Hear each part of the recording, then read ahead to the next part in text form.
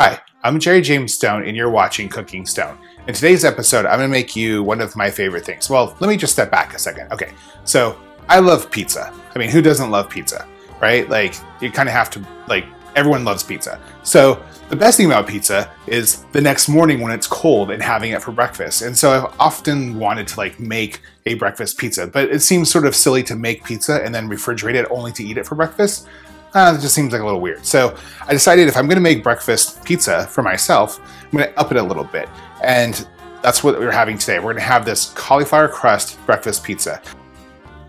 So I recently put out a call to you guys asking you what you want to eat. And you were super responsive. It was great. There was a lot of different variety of things I don't usually cook with, which is the reason I asked, because I like kind of being forced outside the box a bit.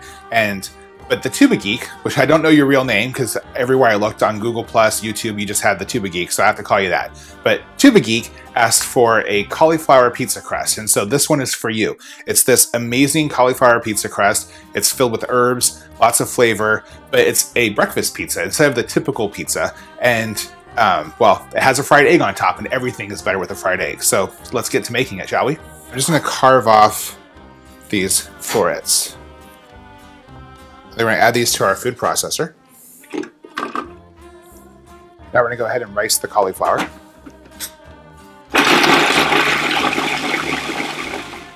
So we have our riced cauliflower here. The first thing that we're gonna add to it is some chopped herbs. And like always, I will put a link to the full recipe in the show notes, so don't worry, you can just sit back and drool right now. Then we're gonna add in some Parmesan cheese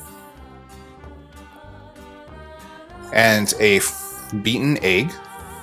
You know what, we need some more cheese. How about a bit of shredded mozzarella and whatnot? And we're just gonna mix this all together to kind of create a dough. And this will roll out to a couple different pizzas, about 6-inch pizzas, which we'll then put a fried egg on and whatever the hell else you want to eat. Got that, Tuba Geek? Now we're just gonna roll out our dough and just kind of shape it into, you know, about 6-inch little pies.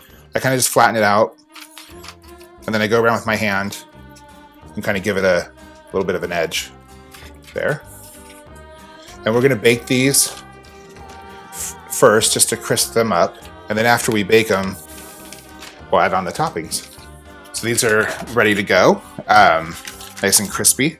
So now we're just gonna put some marinara sauce on them. In fact, I have a recipe on the channel for a tomato sauce, which is what I'm going to be using, which you can use. It's really simple and easy to make, very tasty. Dress it as you would any other pizza. Now we're going to add our cheese,